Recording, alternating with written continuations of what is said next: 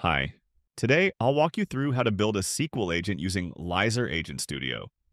But before we dive in, let's first understand what a SQL agent is and the kind of applications you can build with it. A SQL agent is an AI-powered agent that connects to a database, understands the structure of its tables and columns, and enables users to retrieve insights without writing queries. Now, imagine building an agent on top of this. Any user without any SQL knowledge or direct database access can simply ask a question in plain language and get the answers they need instantly. Think about building an agent for your CEO.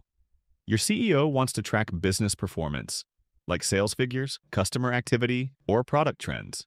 Instead of manually querying a database, they can simply ask, what were the sales of product X last month compared to last year, same month?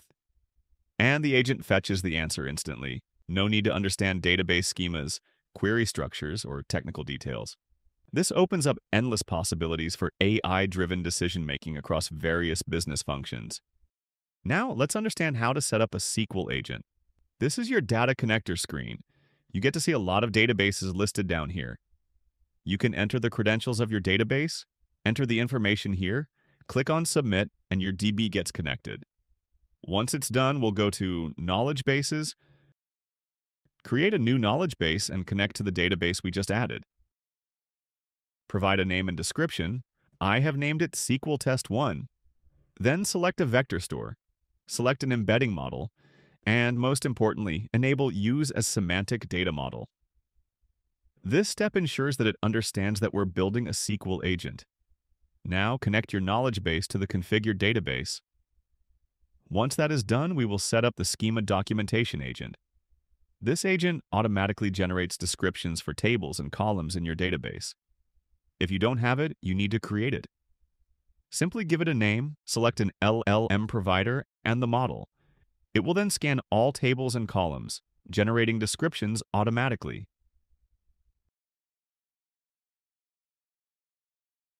Once created, a list of all database tables will appear.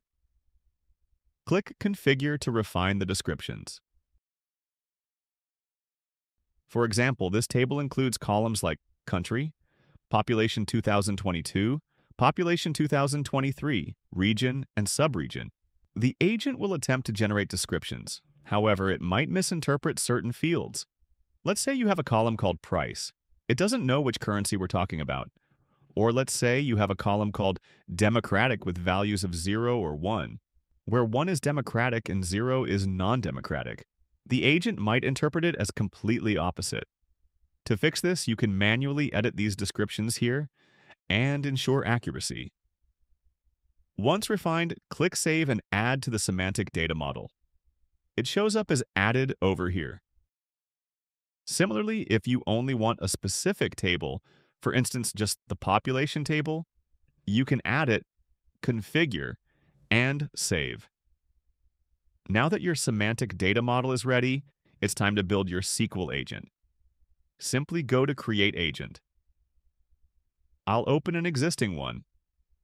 Provide a name, description, LLM provider, and model. Give an agent role and click on Improve.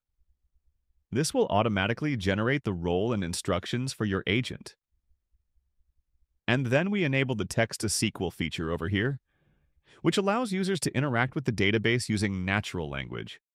Now, select the semantic data model, SQL Test 1, and click on Save. Here we can see that it's configured. Click on Add Agent and proceed to the inference screen to test the agent.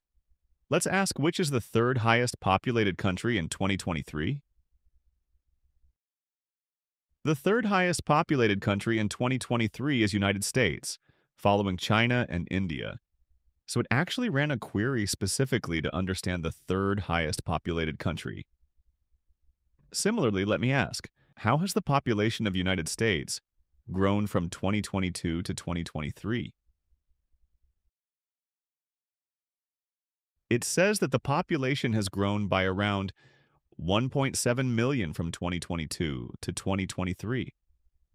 So, as you can see, with this setup, querying your database becomes effortless.